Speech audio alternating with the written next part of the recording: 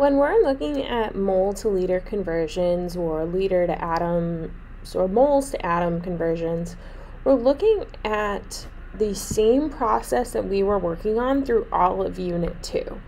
So what we're going to be doing is using these conversion factors in order to do our problems. We're going to set them up the same exact way that we were doing before. So this example right here, question 1 says 4 liters is equal to how many moles? Well, I'm going to set it up with my given in the numerator. And just like we did before, liters is up top, so liters comes down to the bottom. And I'm trying to get to moles. So I look at my conversion factor. 1 mole is equal to 22.4 liters. So 1 mole is 22.4 liters. Liters cancels.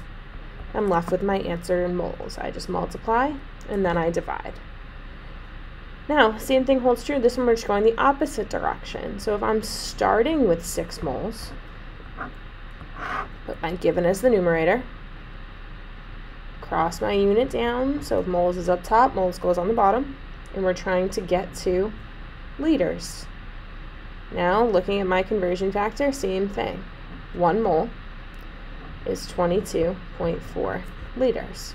So moles cancels, and I'm left with my answer in liters. So I just do 6 times 22.4 divided by 1.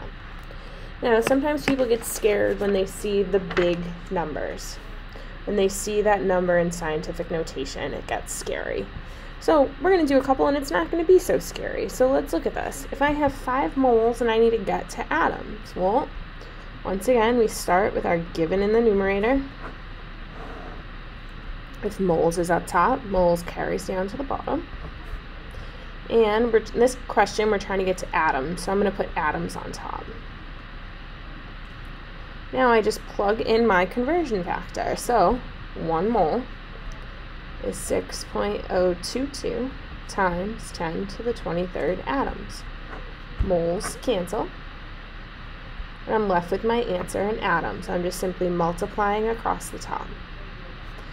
Now this next one, we're going from molecules to moles.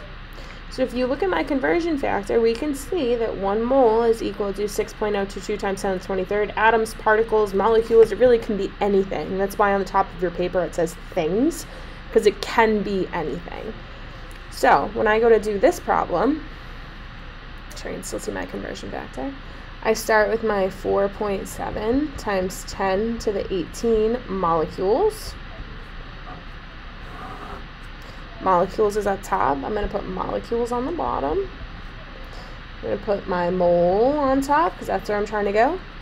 And I know that 1 mole is 6.022 times 10 to the 23rd molecules. Now, important reminder, you're multiplying and then dividing. This number in scientific notation, you either need to put it in parentheses in your calculator or use that super awesome E button that I've been talking about in order to get the correct answer. So once again, we multiply and then we divide.